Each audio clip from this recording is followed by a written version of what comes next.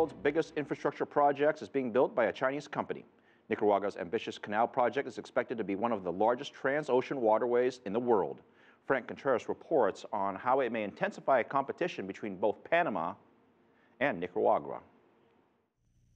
Long before the Panama Canal opened in 1914, American and British builders wanted to create a transoceanic canal in Nicaragua. But for more than 100 years, the Panama Canal has been the only transoceanic system in the hemisphere. Until now, the Hong Kong-Nicaragua Development Group has been building roads which will be used to bring heavy digging machinery into the Nicaraguan state of Rivas. This is the location where the Grand Nicaraguan Canal will eventually open to the Pacific Ocean, making way for some of the world's largest cargo ships to pass through Central America. Many logistics experts expect a bright future for global shipping, and they say by the time the Nicaragua Canal is in place, the amount of cargo moving on the world's oceans will continue to expand.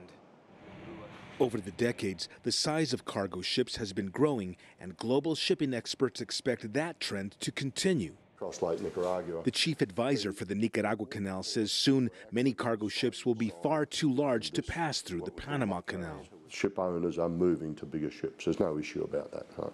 So we see that as a major element of our business line, our business case. He says it all comes down to greater efficiency. The container ships have been getting bigger.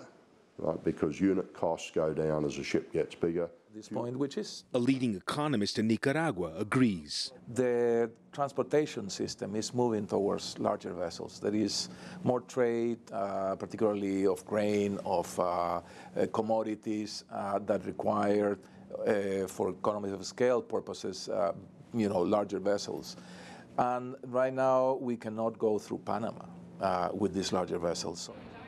Logistics experts say more and more cargo will cross the world's vast oceans, and they project that there'll be plenty of business to keep both the Panama and Nicaragua canals busy full-time. Franc Contreras, CCTV, in Rivas State, Nicaragua.